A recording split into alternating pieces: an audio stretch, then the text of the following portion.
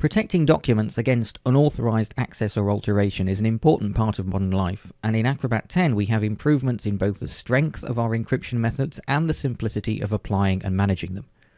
Protection can be applied to PDF files and through portfolios and file attachments to other file formats to either restrict the ability to open a file or block access to features such as printing, editing, commenting, and content extraction. Acrobat 10 supports the widest range of protection methods with varying degrees of encryption to choose from based on the value of the documents and the needs of your users. All PDF protection relies on encryption using either a password, a digital certificate, or a server-based rights management solution. To encrypt a file, open the New Tools pane and select Protection. The first two buttons are what we're looking for. Clicking Encrypt opens a drop-down list of the methods and preset profiles available. Certificate encryption is designed for situations where you know your recipients in advance and they each have a digital ID, the public key of which they must share with you in a file. By using their certificates to encrypt the document, only they can open it. So of course you need to make sure you've included your own certificate in the list of recipients or you'll be locked out. Then we browse for the shared public keys that have been sent by each of our recipients. And for each user, we can set individual permissions on what they may be allowed to do when they open the file. Then click Next and click Finish. The settings have been remembered, but they haven't been applied to the file. They'll only be applied when you save the document, so you can continue to make changes to it, and if you change your mind, you can choose Encrypt, Remove, and reset the document to its unsecured state. Password-based encryption is the most commonly used method and the most widely supported in non-Adobe software, plus it doesn't need any advanced knowledge as anyone who knows the password can open the file. The settings dialog for password protection has a number of important changes in Acrobat 10. First, when you select the compatibility level, you can see we still have the ability to target older versions of Acrobat, which can be important if your files are being opened in third-party software.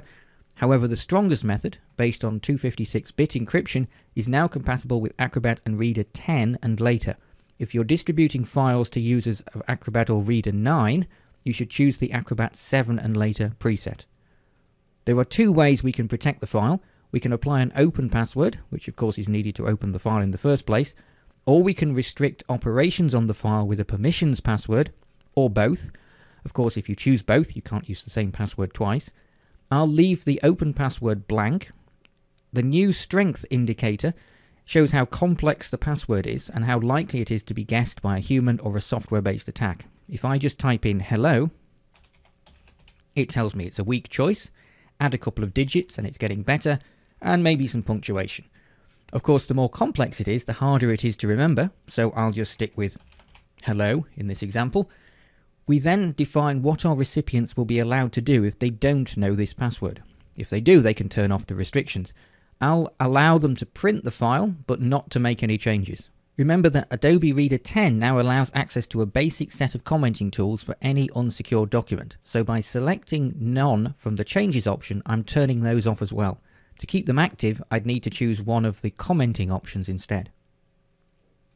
You usually leave this first entry unchecked so people can't copy and paste your content to other applications, and the second entry checked.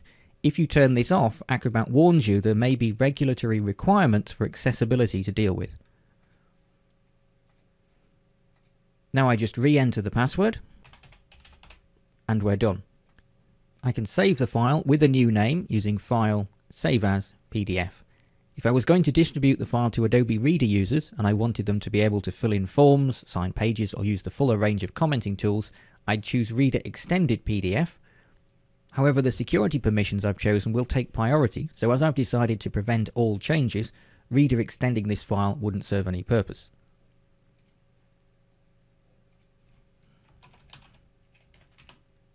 And when we finally save the file, the security is applied, as you can tell from the title of the window. Of course, always applying the same choices every time is a bit annoying, and in Acrobat we can create presets for any type of encryption using Encrypt Manage. The dialog shows all of your predefined policies, including any from DRM servers you may be connected to. Let's click New and make a new password-based policy. We're asked to name and describe the policy.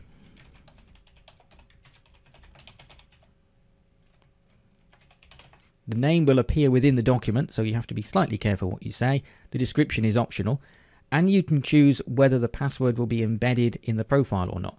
Unticking this box allows you to use a different password each time you apply the policy.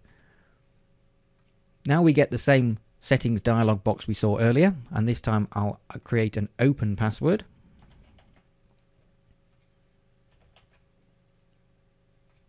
Clicking Finish saves the new policy, and I can choose to apply it to the current document right away. You can see there's a little star next to the name. This means it's a favourite and will appear on the Encrypt drop-down list. You can choose which policies appear by toggling the star. If I close the Settings Manager, you can see the new profile is now ready for use. More protection is where you can control files that are protected using digital rights management using Adobe Lifecycle servers. Depending on the policy applied, DRM files can be revoked, which stops anyone else being able to open their copies, and you can see who's done what from the audit history. With a server-based DRM solution, these links will open in your web browser and take you to the online management interface. You can manage your subscriptions to DRM servers as well as your installed digital IDs using the More Protection Security Settings dialog. This is also the place where you can export your public keys so that other people can produce certificate signed documents using your identity. Simply choose your key, choose Export, decide whether you wish to save it to a file or attach it to an email, and save the file as an FDF. Finally, if you're managing the policies and settings for an enterprise or simply want to transfer all your presets from one computer to another, then you can export all your security settings to an encrypted file using More Protection Export Security Settings. You choose what you want to export from the list. I'll choose only export my security policies and what actions to take with each policy. Then click Export. You'll need to encrypt the file. I'll enter a simple password and then sign it with a digital ID.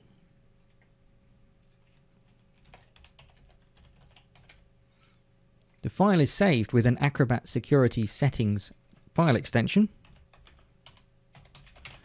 and the file can be distributed to anyone else who, providing they know the password, can import it using More Protection Import Security Settings.